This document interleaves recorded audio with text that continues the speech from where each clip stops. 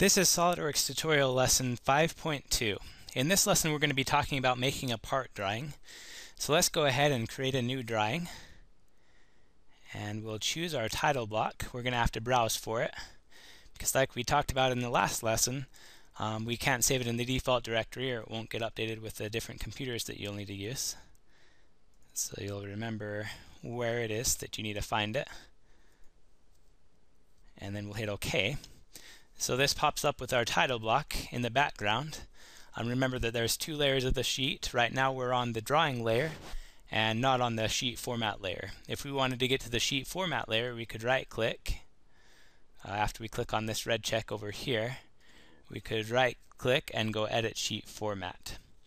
Let's actually look at these properties first. So these are the sheet properties. In America we usually use the third angle projection. So I'm going to go ahead and click on that, and we'll talk about that later. We can also change the sheet scaling, but for now we'll leave it 1:1.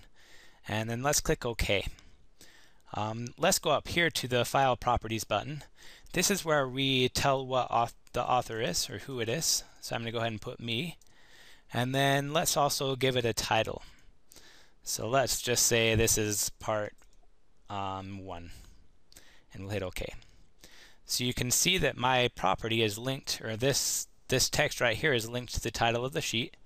So that part 1 pops up right here.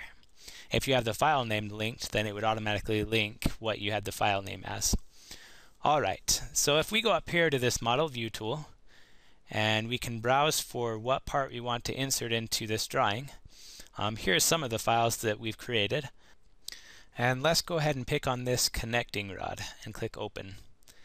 Okay, this brings us to the next menu in our Property Manager. And let's go ahead and create multiple views. So let's click this button here. And let's have the front view, the top view, and the right view selected. And you can see where they're going to be put in the graphics window. We'll go ahead and click the green check mark. So we can see that these views are all gone in there. Alright, we can drag these views around and they're locked to the first view, which is the front view. So this top view is always going to be vertical from it, and this right view is always going to be horizontal from it. If you do right click on those views, you can change that alignment. You can break that alignment so you can move them around where you want. But in this case we want to leave them there. This is what's called the third angle projection, where we have the front view here, then the top view above it, and then the right view to the right of it. Alright, if we wanted to, right now this is at the scale 1:2. If we wanted to, we could right click and go back into the properties again and change this to 1:1. That makes everything a little bit bigger, so you can drag those around. So I just changed the sheet property for the scaling. Let's say we wanted one to be different. So we can come to the property manager. There's another option here for the scale. Already it's chosen as the use sheet scale, which means that we're using the 1:1 that we set it as. If we change it to use custom scale, then we can change it to whatever we want, and it'll be different than what is set on the sheet. But for now, let's leave it on the sheet scale. We can also choose the display style. Right now it's the hidden lines removed display. We can choose the shaded with edges, shaded without edges, or we can have the hidden lines visible, or everything a wireframe. So let's go ahead and pick the hidden lines removed, which is the default, and we'll keep it there. Alright, and then let's click the green check to have that be done there. Alright, the annotation. Let's go ahead and add another note, and we'll name the views. So this one here is the front view. So I'm going to go ahead and put that here. I'm going to go ahead and drag one up and do one here, and rename that as the top view. And one more time for this right view over here.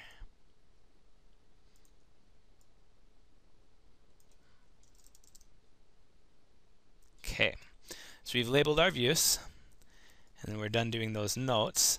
Another thing in the annotation tabs is something called the model items. So we want to insert in all of the dimensions that are from our part file. If we fully defined our sketch, then all those dimensions should be defined and should all come in when we click this button. So we want the source and destination. We want the source to be the entire model, and we'll just leave the rest of the defaults and click the green check. So this should bring in all of the dimensions that are related to this part. And they come in a little bit messy at first. You'll have to kind of move them around to make them where you want them to be. The most logical place for each one of these. And that's really up to you. Usually you don't want dimensions to intersect each other, but you want them to all be visible. So you kind of have to pick the best place for all of them.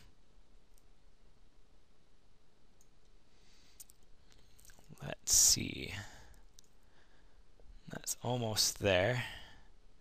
This is a really messy part, so it has a lot of weird dimensions. Let's go ahead and drop that out there for now. It isn't too important at this moment to get that. Alright, let's say we want a different type of dimension on there. While we have this one selected, we can go to the property manager for that. And we can click a different type of dimension. This one's a diameter type. So then we can click and drag that somewhere else. So that's a little bit better. Or we can do the radius. Let's leave it at the diameter. Alright. So let's leave that there for now. Okay, so you can see that all of our dimensions are here. Let's say we want one of these on this view instead of the front view. Let's say we want this in here. So if we click and drag on this and hold down the shift button, when we get to another drawing view that it can go to, we can drop it down and we can have that one there instead. So I was just holding shift and moving it along to that new place. Let's see, I forgot this one here. Alright, this is a weird part to dimension, but it's looking pretty good now. Alright, so another thing we can do is add a section view. So let's go to View Layout and add a section view. And this says, please sketch a line on a drawing to view to create a section view. So I'm going to draw that line right down the middle of this part here. And it's going to create a section view. And this is also aligned to that front view. I'm going to drop it down here. It's looking like everything's a little bit big right now. We'd probably want a different scale. So let's go ahead and do that right now. We'll right click again, go to our properties, and make our scale 1 to 2 again. See what that does. Okay. So do you want to scale the annotation's position and the text height? We just want the position scale. So let's go ahead and do that. So it looks a little bit better. We have more room to put things in now. And let's move things around so they're still visible. This might make it even harder to see all of these dimensions. One of the things that we can do also is a detail view. Let's say over here there's a lot of dimensions that match up with that part. So let's create a detail view. And this is going to sketch a circle around the part that we want to do a detail view on. So let's go ahead and make this here a detail view. And let's drop it out here. So this section is section AA, and you can see a line right here that has A's on it and arrows to show where we're cutting it and then where we're looking after we've cut it. So you can kind of see that here.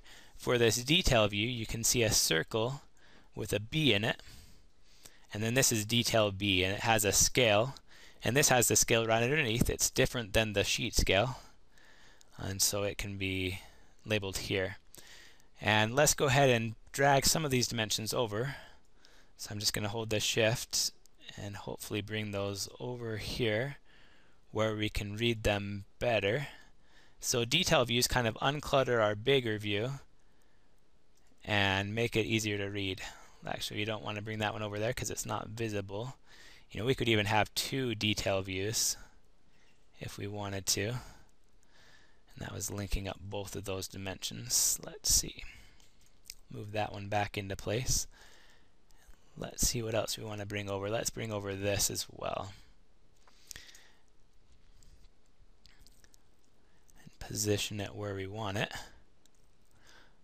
One of the cool things is when you click on this little button here, you can change the direction of that arrow. So you can either have it going from the inside or the outside. So depending on what you want, you can move those leaders around and make different kinds. A lot of different options you can do on the drawings.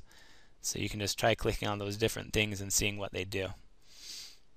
Alright, so that kind of cleans it up a little bit. Still kind of messy. But if you want, you can play around with it until it's good. You can even add another detail view for this other side. Oh, that's a big circle. Let's go ahead and move that in over the middle there. And then this is another detail view. We're running out of space again. There's not a lot of room to put all this stuff, but we'll want to drag things around until we get enough room. This is going to be a messy sketch because we're just kind of looking at things. In a final drawing, you want to make sure everything is clean and good. Alright, let's go ahead and bring these over as well. Alright.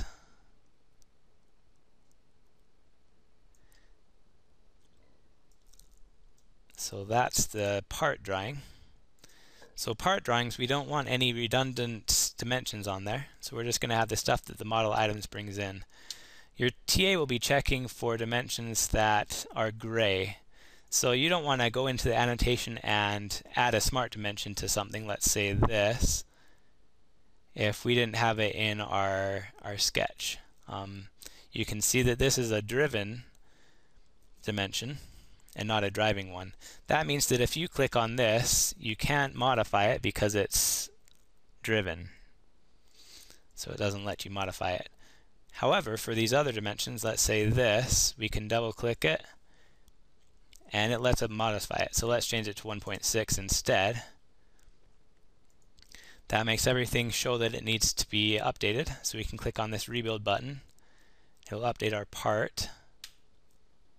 That made it a little bit bigger everywhere where it needed to, and it actually went back to the part file and updated it there too. So when we save this, it will go ahead and save the part drawing change as well. So let's go ahead and undo that because we don't want that change to our part. Let's see, Control Z isn't working, so let's go ahead and just change that back. So 1.5 and rebuild. So that's pretty much the things that you need to know about the part drawing. You'll have your title block here and your part. You'll have the third angle projection with the front view, top view, and right view. Maybe a section view if it's needed, and then 1 or 2 detail views depending on what you need there. Okay, there's another type of thing that we can add. We want to add, went to the wrong one, so view layout and model view. If we go to our part here, we can click on the isometric view right here to add that. Not a lot of room. You don't want it to be this busy on your drawing, but we're just looking at the different things. So you can add an isometric view and have the shaded feature on there to kind of show what the final part looks like in the isometric view. Let's say you have an object that is the same in the front view and the top view. Let's do that. Let's go ahead and get out of this drawing. We won't save our SolidWorks drawing part or the part file, but let's create a new drawing. Because we're in a hurry, let's just choose this landscape and not the to display the sheet format. So we're not using our title block. And we're going to browse for the file. Let's use this file right here, the stepped shaft, and insert it in. Let's do the multiple views, and the front, the top, and the right. So they're all backwards on this one. And they're backwards because it's showing us the first angle projection, which we don't want. So let's go ahead and pick the front, the top, and the right again, and then we'll see what happens. So they're in there right now. And if we right click and do the properties, let's change it to the third angle projection. And if we were to do that again, now they're in the right views. So let's actually X out of this, select what we have there, delete them. We want a yes to all. We'll go ahead and insert it in the right angle projection. Have to browse for our file again. And let's do create multiple views, and we'll click all of these, and we'll throw in the isometric view as well. And the green check. Alright. So we can see that the front view and the top view are exactly the same because it's a shaft and you spin it and you see the same thing. This is called a redundant view. And we don't need this top view because it's already shown in the front view. So we can have a third angle projection without that. And just make sure to label this the front view and the right view. So that's something else. A lot of the things that you'll be drawing today in the lab, or this week in the lab, will be this kind of thing where one of the views is redundant and you don't need it in there. So that's what you need to know about part drawings.